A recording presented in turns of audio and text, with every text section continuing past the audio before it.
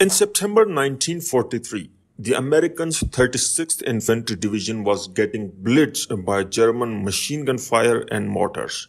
It was during the pivotal World War II battle for a piece of Italian real estate known as Hill 424. The Americans were pinned down with no escape route until Sergeant Crawford spied 3 machine gun nests and crawled beneath the rivers of bullets to toss a grenade into each of them.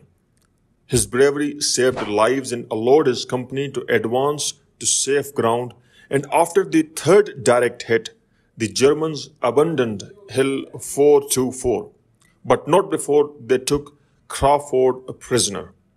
Presumed to be killed in action, tales of his heroism spread among infantrymen and traveled up to the chain of command.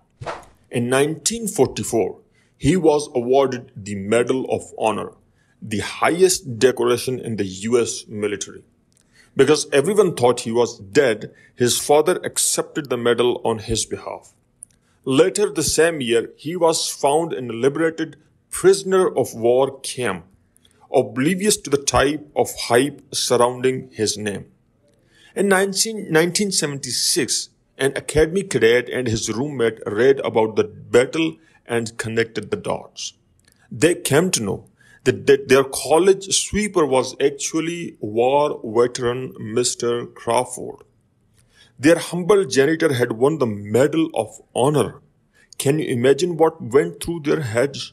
The Medal of Honor speaks to everything a military person is all about. Not the medal itself, but the courage and selflessness inside the human being who earned that medal.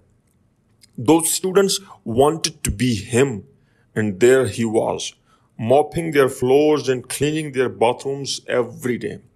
Master Sergeant Crawford was a walking lesson in self-esteem, courage, character, and especially the humility.